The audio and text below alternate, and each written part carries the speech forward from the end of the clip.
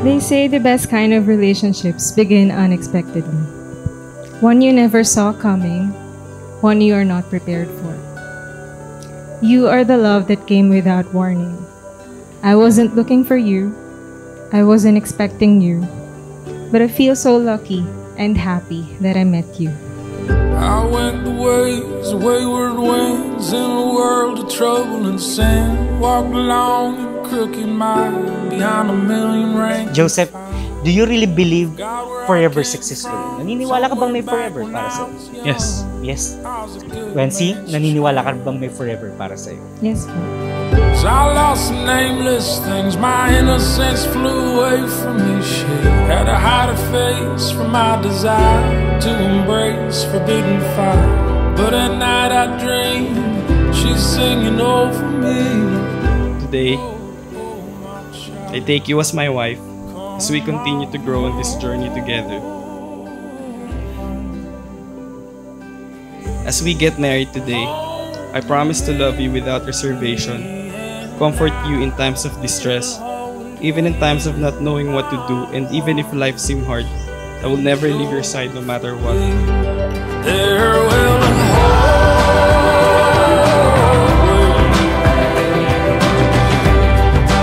always be a place for you at my table.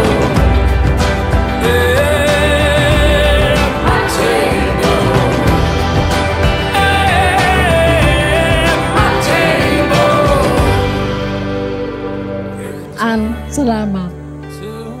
Sana maging maligaya ka ngayon sa dulo ng pagsama nyo. Congratulations po sa inyong dalawa. I love you.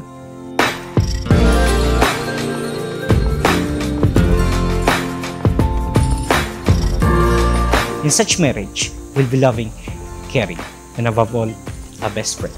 Because the basis for a lasting and strong relationship of a husband and wife is your friendship.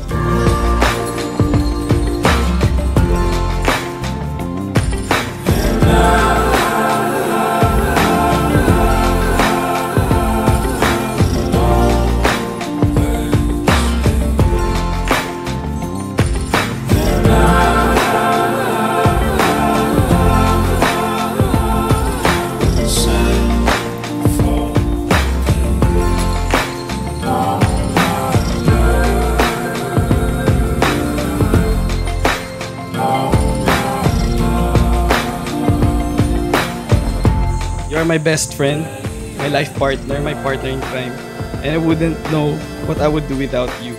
I love you so much, and I can't wait where God will lead us and how much fun we're going to have in this process.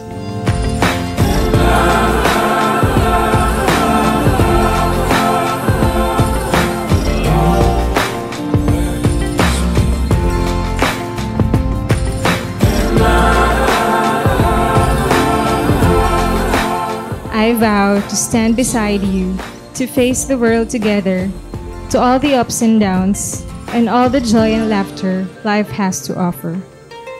I vow to always remember and live by these promises today and all the days of my life.